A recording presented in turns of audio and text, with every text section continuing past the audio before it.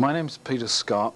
I work at the University of Saskatchewan Library, and I have recently compiled a program which I call Hytelnet, which is a program designed to give you instant access to all the available internet library sites. I'll begin by loading the program, which we'll do at the DOS prompt. The program can of course be loaded through a menu system or in your AutoExec batch file. So we will just move to the directory which contains the program. To invoke the program, we type in HR, which is the command to call up the hyper-res program which actually runs the utility. You'll notice here that it just brings up a screen naming the designer and author of hyper-res, which is the driver for this, and the hotkey is displayed there, which is Control Backspace. Keying in those two keys brings up the first screen of the utility. You'll notice that we have a highlighted word here, what is, surrounded by a right and left angled bracket. That's the hypertext link, and that is what links all the various screens together, which enables us to move through the program anywhere we wish to go. If we want to see what is in the what is file, we just hit the right arrow key, which brings up the file what is, and in this case that just basically gives a brief summary of what the program itself does. You'll notice at the bottom of that particular screen are two other hypertext links, one which leads to a file which explains how to customize the program, which we will look at. That very briefly explains how we will customize some of the files or any of the files in the program, and we'll show that later on. The next highlighted file is the word sites. By hitting again the right arrow, we are now in the sites file, as we can again see down here, and we're presented with more hypertext links. Before we go any further and actually look at some of the sites, let's see how we get back to where we came from. We were hitting the right arrow key to get this far. If we start to hit the left arrow key, then we can start to move back through the various screens until we come back to the start text. There's a help screen that can be invoked anytime by hitting the F1 key, and the help screen just gives an indication of which commands to use to browse through the program, and I'll be showing these as we actually look at some of the site screens. So we will hit the left arrow to get back to the start text file. If we arrow down to the last link on that first screen, it's indicating that we can go to the README file, which explains in more detail about the program, how much memory it takes, some history of the program. This is version 2, so I'm just given some information on what's new. Notice at the status line here, we are being shown screen 1 of 5. To browse down, one can either push the page down key, which takes us through one page at a time, or we can use the plus key to browse one line at a time. And once again, remember that we can hit the F1 key at any time if we get stuck. Here's an explanation of how we scroll up and down with the plus and minus keys. We will leave that screen by hitting the left arrow and go back to where we left off. Let's go and look at how the site file connects us up to other files within the utility. By hitting the right arrow key, we come to the file called sites. What you're seeing here, first of all, are the hypertext links which lead you to the various countries that are represented as having internet accessible sites. If we scroll down to Canada, we then hit the right arrow key, which then brings up the file called Canada, which lists various sites which are accessible in this country. So if we pick one of these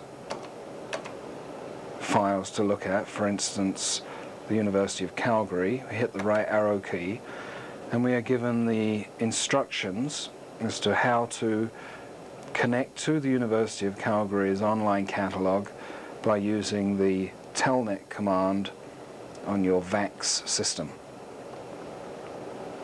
Also included are other logon instructions. Each system, of course, is different, and each has its own logon requirements and logoff requirements. If you're familiar with Telnet, then you will know that there is an escape key which can be used if you get stuck while you're in a site and the system hangs you or your own system hangs you, then you can get out very quickly. So that screen very simply tells us how to get in and out of the University of Calgary's catalogue. There are in fact only 3 sites accessible at the moment. Medina and the Tri-State Online will be available later this year. Let's see what the Cleveland Freenet file says. Here's the Telnet command to connect, and as soon as one is in that system, we are presented with the logo of the Cleveland Freenet, and we will browse down to the main menu. 2 types of users can use the Freenet: registered users, or you can just drop in by the system and just pay a visit and see what's available at the Freenet.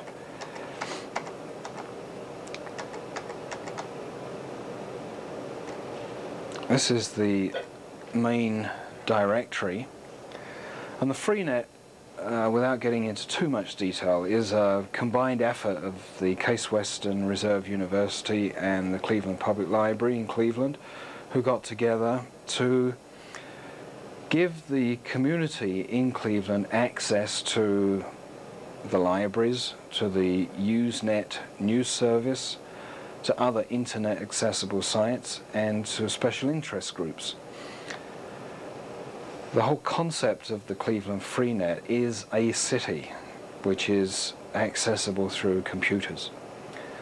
There's an electronic mail facility that members can use, a public square where messages can be left, like a massive bulletin board. There's information about legal matters. Also, the Cleveland Freenet on a daily basis receives the latest decisions from the Supreme Court as soon as they are issued. The Arts Building has things like book reviews, video reviews, film reviews. Science and Technology Center is self-explanatory, as is the Medical Arts Building. The schoolhouse is quite interesting because the people at the Freenet allow high school students to connect up to the Freenet, and in fact, as I am speaking in May of 1991, there is a situation happening at the moment where students in Finland and in Cleveland are actually talking to each other through the chat facility of the Cleveland Freenet, which is quite interesting. The community center is for posting bulletin messages about what's on in the city. The business and industrial park has information regarding business and also certain software programs for computers like Lotus 123, information about the library at Case Western Reserve. The University's Circle is also information about the university in its broader context. The teleport allows access to other internet sites, plus access to the Usenet news service. The communications center is where electronic mail can be sent, as well as from the post office. And there's also a section for headline news from one of the American newspapers, which are printed every day on the Freenet. Archie is a particularly useful internet accessible site, and what Archie does, it allows you to find where particular software is residing on the internet that you can download from a remote site onto your local PC through the file transfer protocol. We've seen how the utility I wrote works, Hytelnet.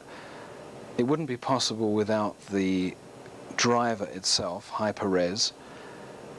HyperRes is a very powerful but very simple to use utility and is available as shareware. And I'm now going to show you how you can edit and add files to a program such as Hytelnet very easily, very quickly and very effectively to create your own hypertext links and to add in another site. We'll just create another site and I'll show you how that's done. The Hytelnet program is always resident in memory until we actually decide to remove it from memory. We can temporarily exit by using the escape key, because what I'm going to do is show you how you can add another file into the utility very quickly and very easily. And for this we'll use QEdit, which is another shareware program which is essential for this particular kind of work in that it's very fast and very powerful. So we will add a library which we will call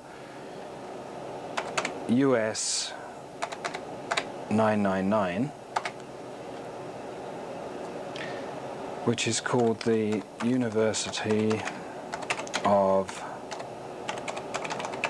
somewhere. Now we just imagine that in the body of the text are the login instructions, logout instructions and so forth. So we will save that and we'll just quit the program.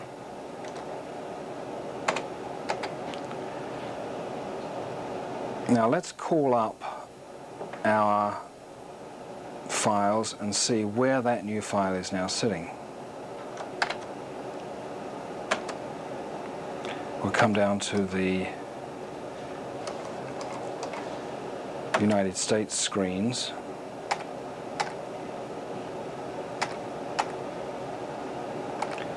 And we'll notice that there isn't a University of somewhere. So we just need to edit the file called UNstats, which is very easy to do. We'll do Q UNstats, and we'll just find a place to put that file.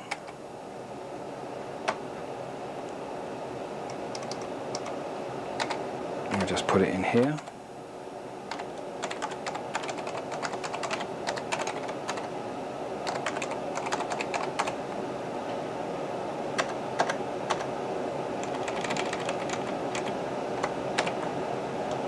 This could be done quicker, but I'm just a terrible typist and I'm very slow. We'll save that and we will quit and we'll invoke the program again. Now it's not immediately there, of course, because that screen was up already, but if we just exit and re-enter and page down, we will find the University of somewhere. And we had already created that file, so if we hit the right arrow key, there's our information on the University of somewhere. To show how easy it is to create hypertext information programs, I'd just like to show a program that I'm currently working on, which is a directory of electronic mail conferences. We'll now call up the file that I'm currently working on, and it has a temporary name of HyDirect. We will invoke it again with the HR command, and the control backspace to bring it up. Now you notice this screen is more or less the same as the Hytelnet screen, which just indicates again that it's very easy to edit the program because the files are written in pure ASCII. Conferences in the social sciences and humanities. So here we see a slightly different file that I wrote just to show that it can all be on this side of the screen. So here are the ASCII files representing this particular subject. So if we want to see which are the email conferences that have anything to do with art, then we can hit the right arrow key. And notice that here are listed some of the BitNet conferences that people can join. Here's a conference on Japanese Animedia and other animation news. That's a very brief entry. This is rather larger, it gives information about who the editor is. We'll page down. All of these files are to do with art.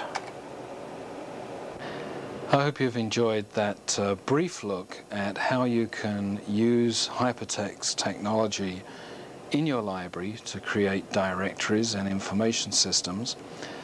And in particular, I hope you've enjoyed looking at the Hytelnet utility, which gives you instant access to all the internet accessible sites.